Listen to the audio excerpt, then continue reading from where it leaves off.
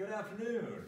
My name is Don Elder. I'm a professor of history at Eastern New Mexico University, and I'm going to tell you a little bit about the state of New Mexico that I bet you did not know. We're going to start out on a day in 1945, August 6th to be precise, on an island called Tinian, which is part of the Marianas Island chain. A B-29 Super Fortress, a four-engine bomber that was part of the United States Army Air Force. Back in those days, there was no independent Air Force. The Air Force is part of the Army. Army Air Force B-29 took off, and it had literally the best crew that could be found in the U.S. Army Air Force.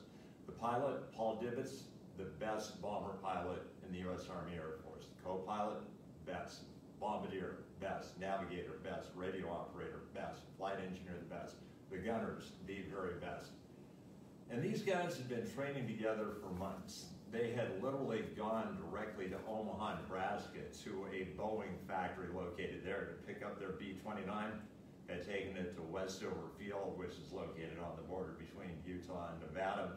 They had trained, had flown to the Marianas to Tinian, but when they took off on that fateful day in August of 1945, they had one person aboard the plane that wasn't a part of the crew, wasn't part of the team, hadn't gone to Omaha, hadn't gone to Westover, hadn't flown to the Marianas.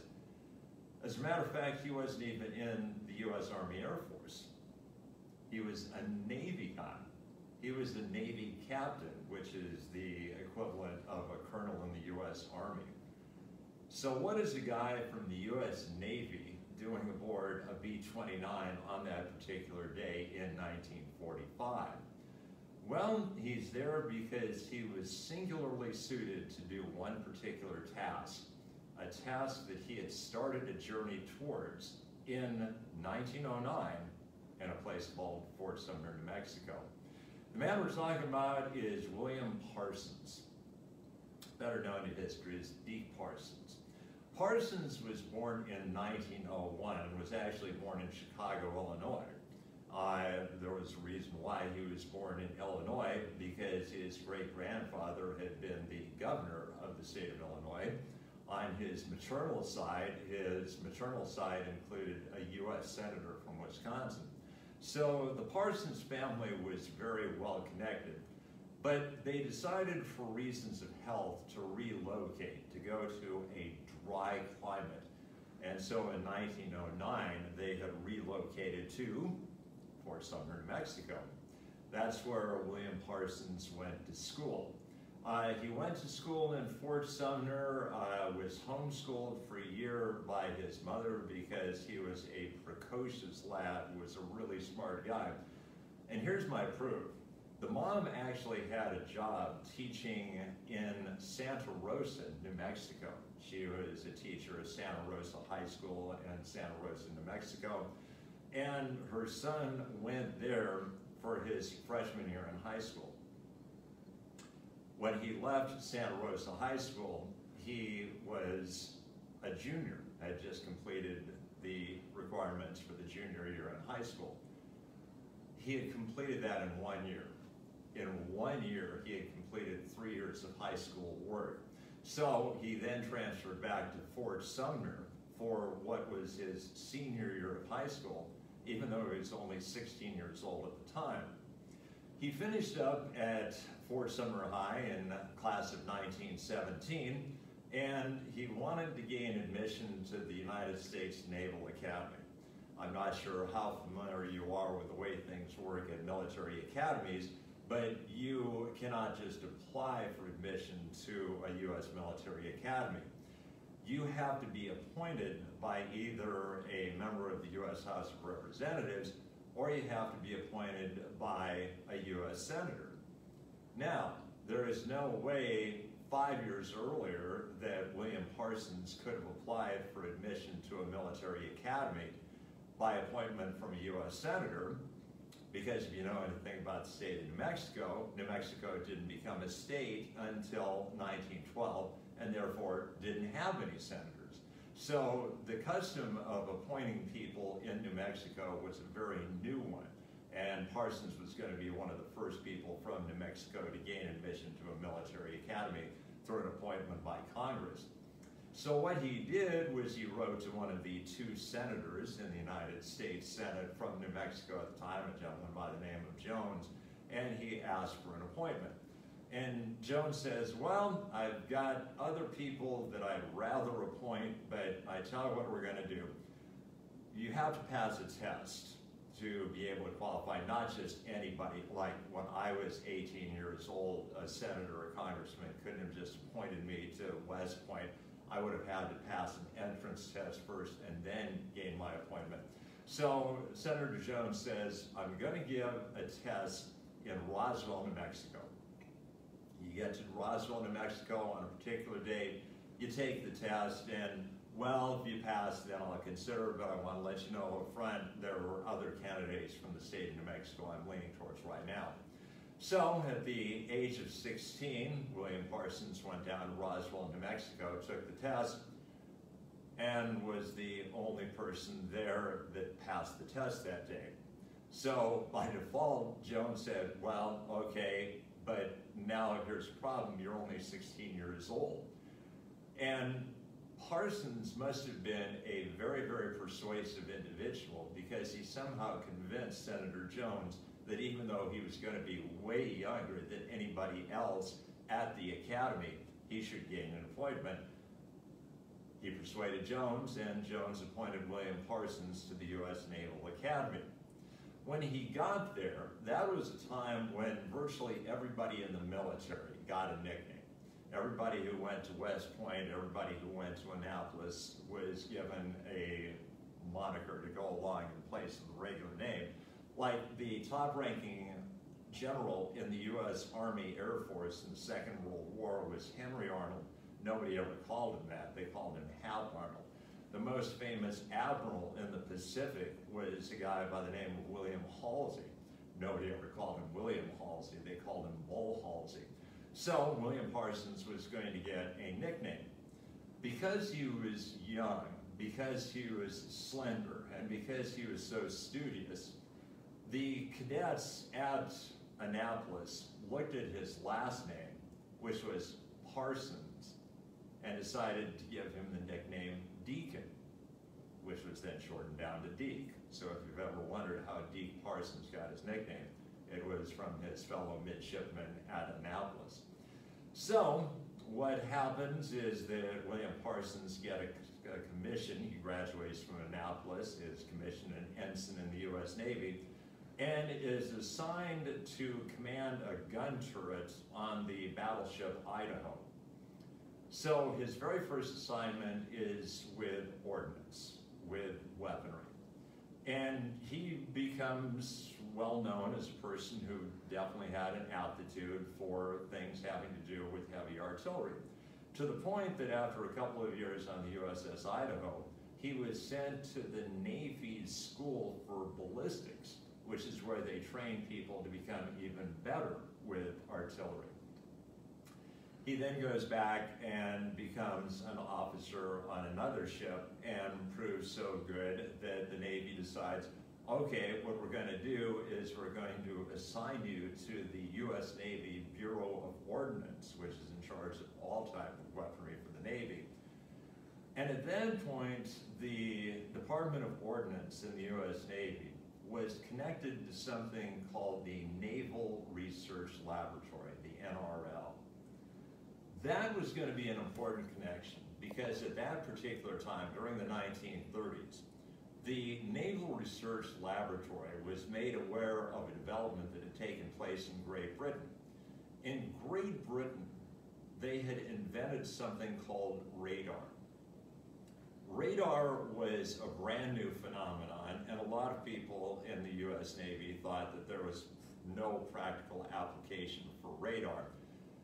Deke Parsons was the exception to the rule. He said, no, on the other hand, I think that this could be really valuable for the Navy.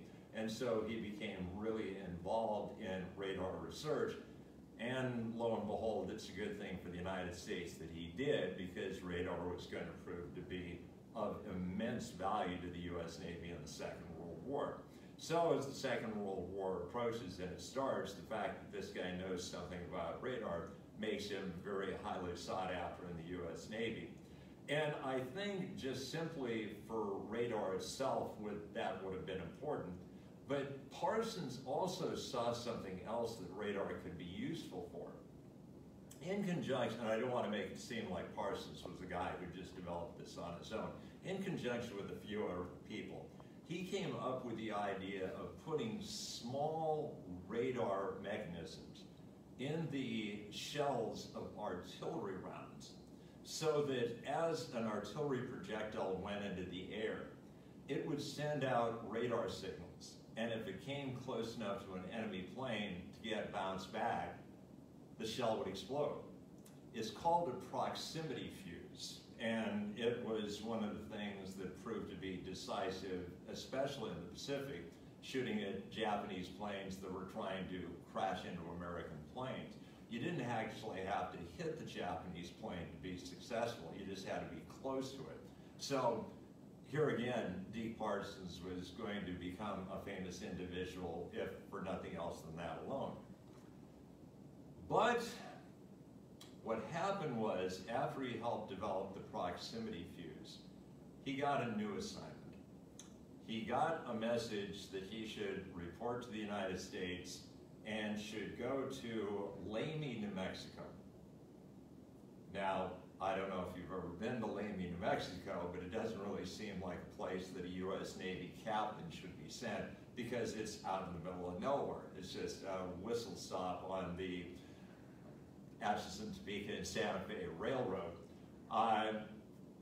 When he got there, he was then put into a car and was taken to a place that a year and a half before didn't exist, a place called Los Alamos, New Mexico.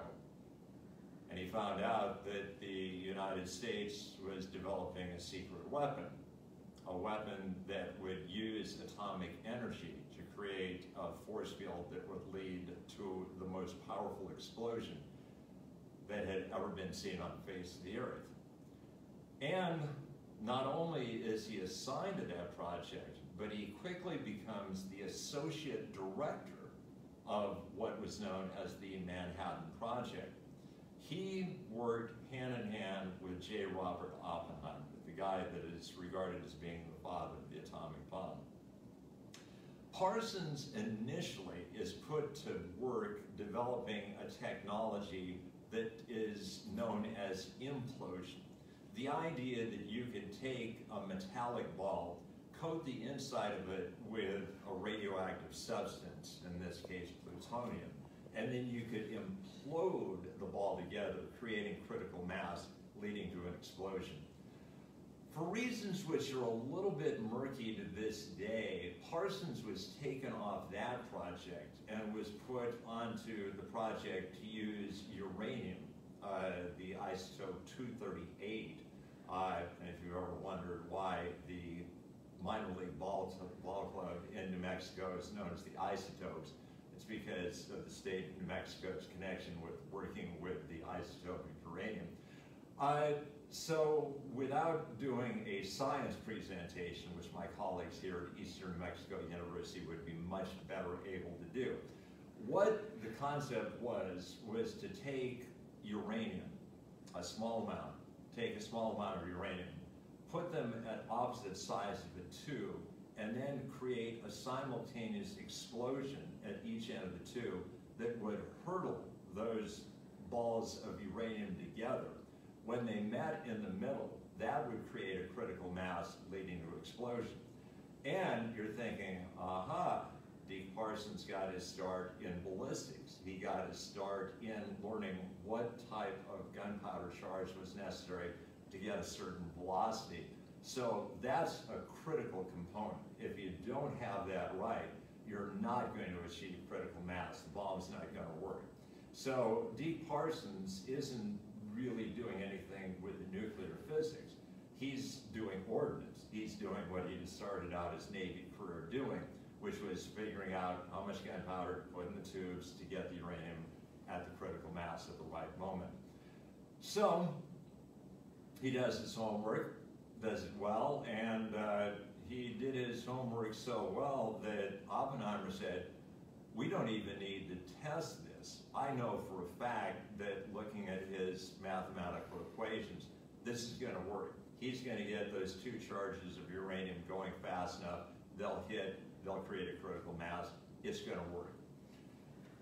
Ironically, the one that he had started on, the implosion idea, was the one that was still so theoretical in the summer of 1945 that we had to test that to see if that would actually work. And if you've ever heard of the Trinity site, a distance from Alamogordo, New Mexico, that's what was actually tested there.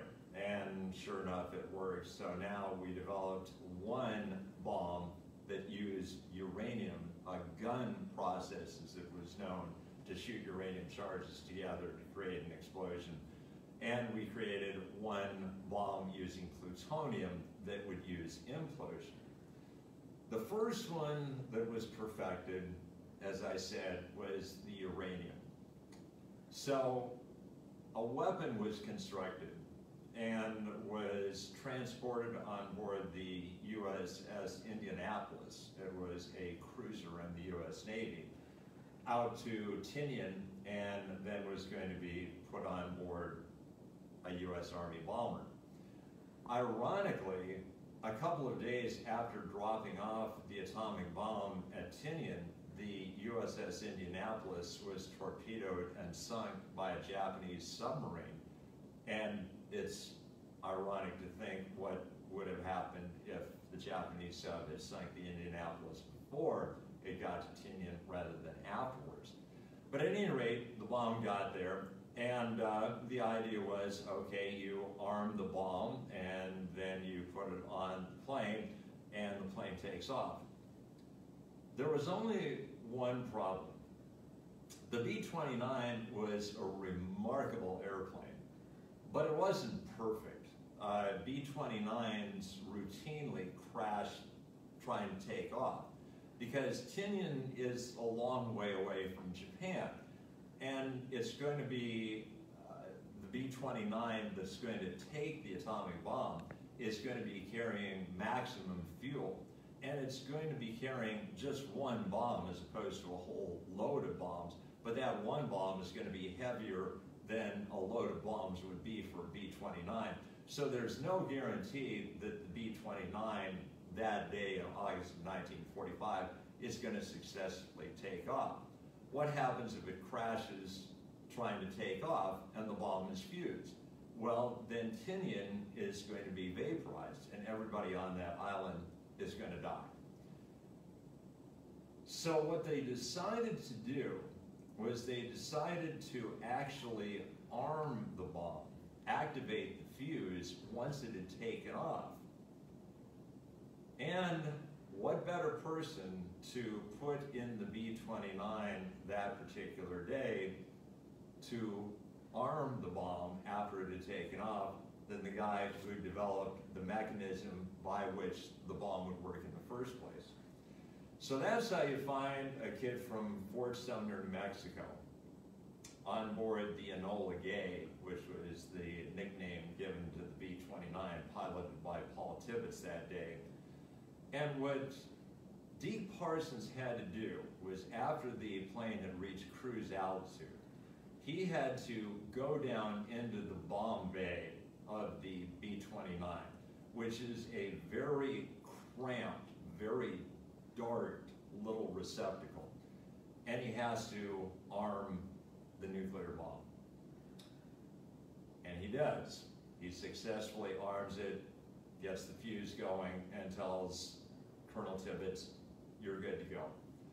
So the B-29 gets to Japan, flies to the city of Hiroshima. Now, were the Japanese suspicious? No, the Japanese were not suspicious because B-29s had been flying over Japan since the summer of 1944. And for the previous 3 weeks, lone B-29s painted with the same insignia as the Enola Gay had been flying Keep going.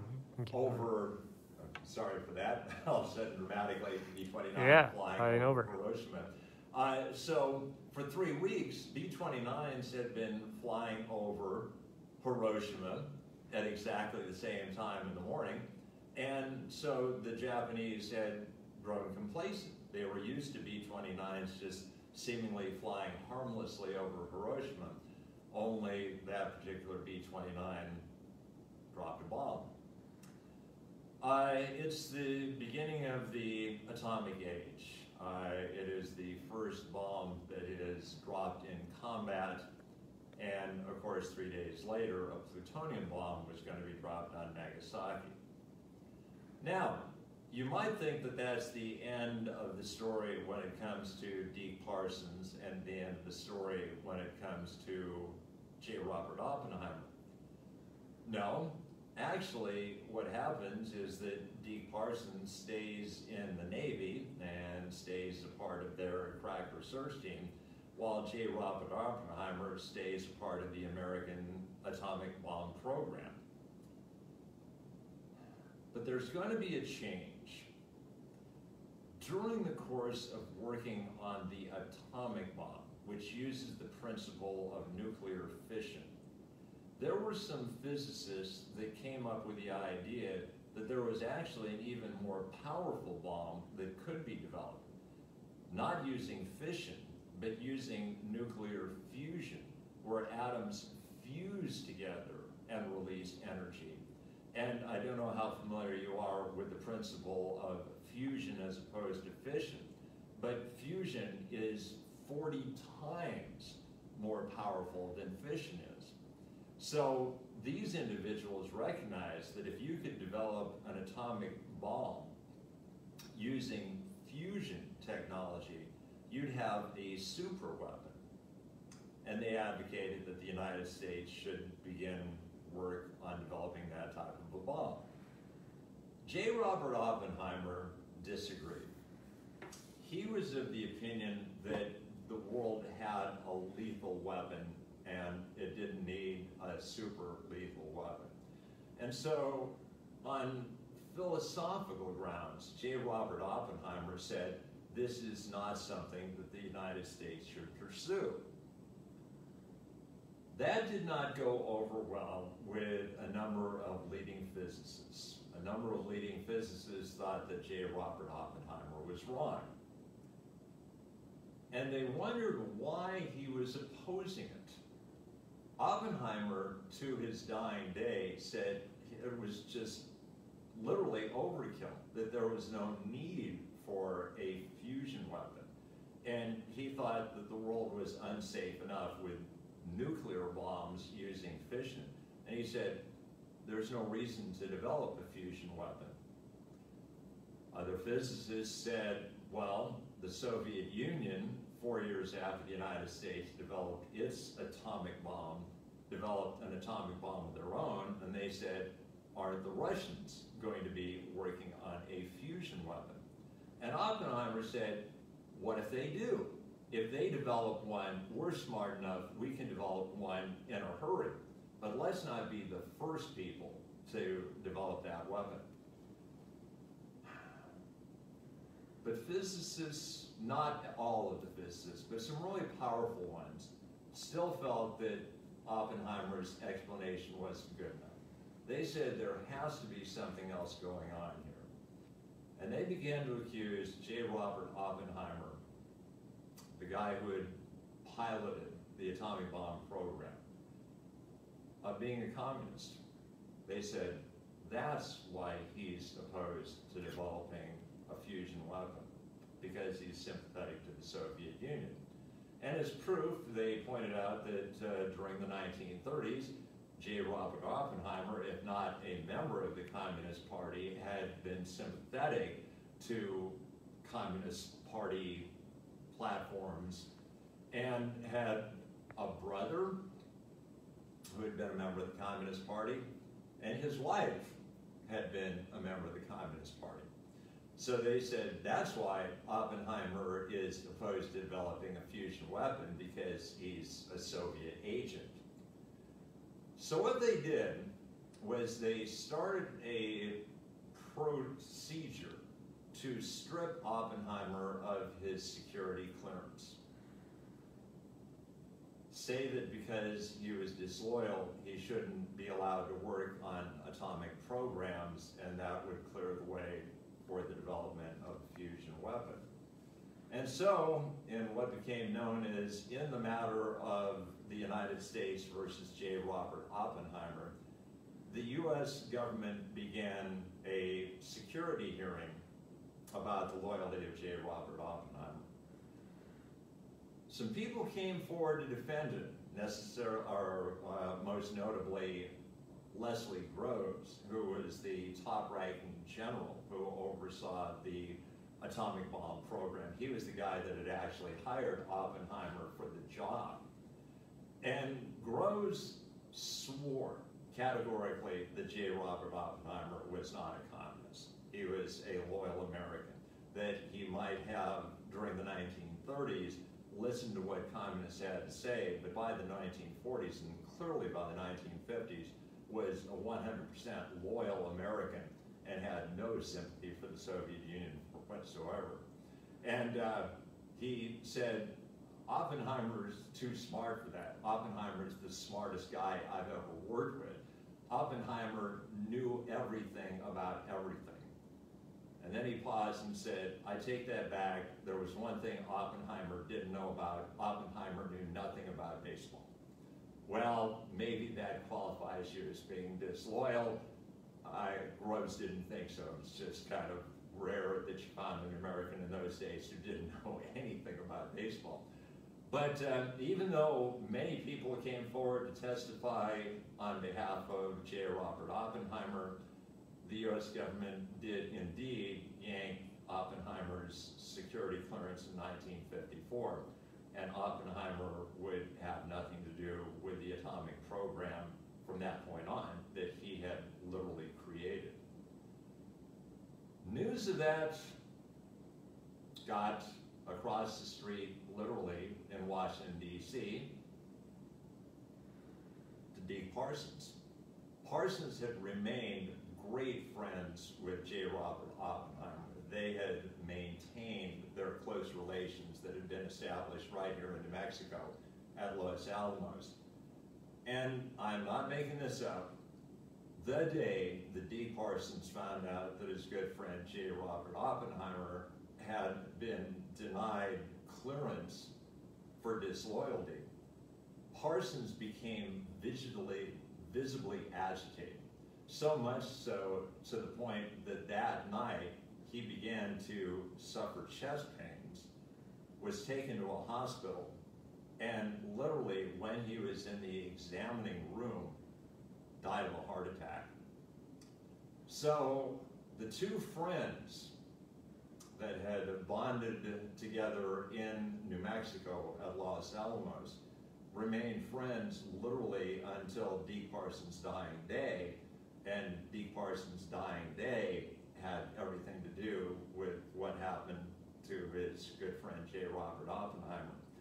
So that's the story of Deke Parsons, a young man that grew to maturity in Fort Sumner, New Mexico, spent a year in Santa Rosa, New Mexico, left New Mexico thinking that that was probably the last time he might see New Mexico, little knowing that he would come back to New Mexico and help develop a weapon that ended the Second World War, but started what became known as the nuclear age that we're still living in today. So I hope you enjoyed listening and learning a little bit about Deke Parsons. I love telling stories about the state of New Mexico. I love telling stories about the United States in general. And if you're interested in learning more about history, I could certainly recommend a great university. That would be Eastern New Mexico University.